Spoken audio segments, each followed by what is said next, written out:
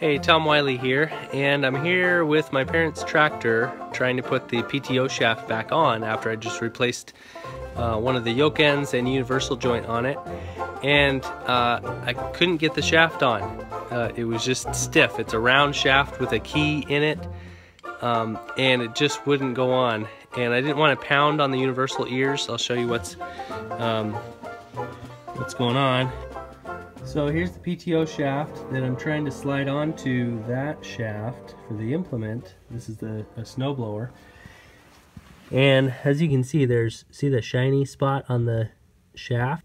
That's the distance that this yoke still needs to travel onto the shaft.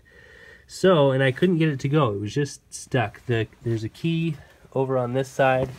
It's a little bit dark over here, but the key is almost disappearing into the yoke there, and it just wasn't going on. I put some lubrication in there, it still wasn't going. I didn't want to beat on these yoke ears because I don't want to beat them up and mess up the next guy or myself when I have to change those bearings. I didn't really beating on here. I didn't really want to do. I put a piece of wood in it and was hitting on the wood, but then it would just, you know, lever out, and it wasn't working. So I needed a way to just draw it straight toward the machine, but there was nowhere to grip, nothing to hold on to. So I finally realized that a ratchet strap I could put around the bolts that hold this gearbox in place. There's there's a bolt head there, and there's a one down below. So I just strapped through there, went through the yoke, through the ratchet. So, and it's working. I got it to budge a couple times, so it's getting closer. I'm down to the last little bit, so hopefully I'll be able to finish it here. Whoops. Yeah. Well, that was easy. I didn't know I was that close to the easy end. But the ratchet strap helped. I had to fix the ratchet strap because it kind of bent this stuff. It was taxing this more than it's made for, but it worked. It helped me get the job done. Well, you showed up just in time, just for the easy part. Now, of course, now this slides. I think there might be burrs on the end of the shaft because now it slides back and forth sort of easily and then catches right here at the end. But that's right where pretty much where it parks in use. So that makes sense that there's a little bit of burrs there. So now I'll put the bolt in here and the screw that locks the key in place.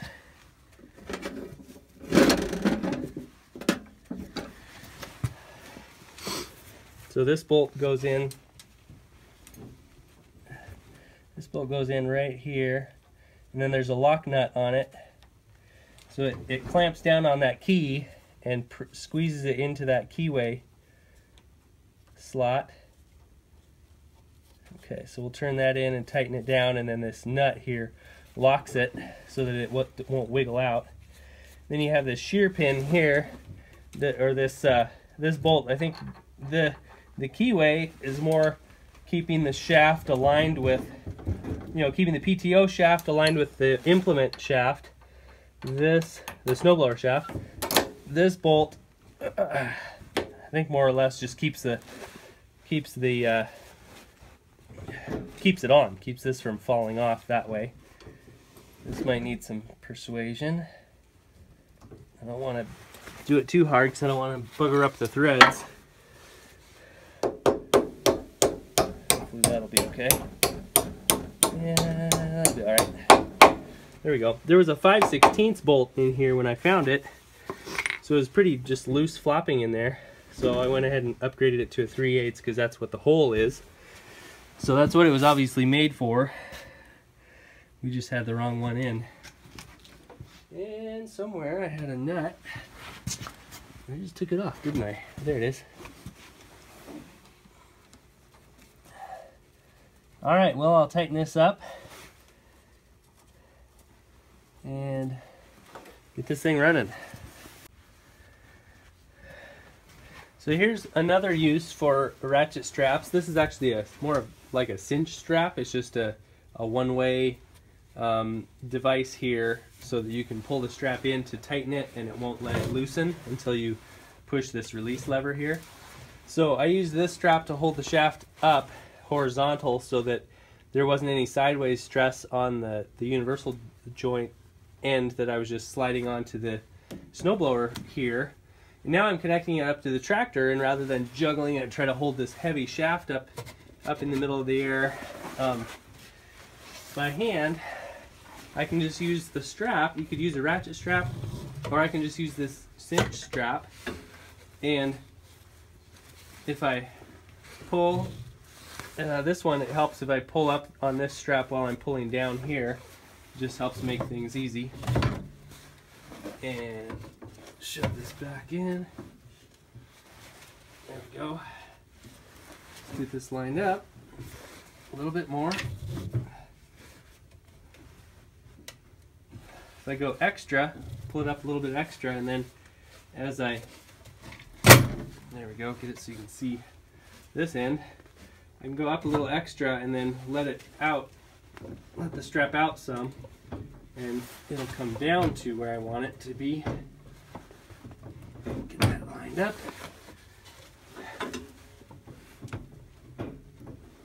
There we go. There. Almost there.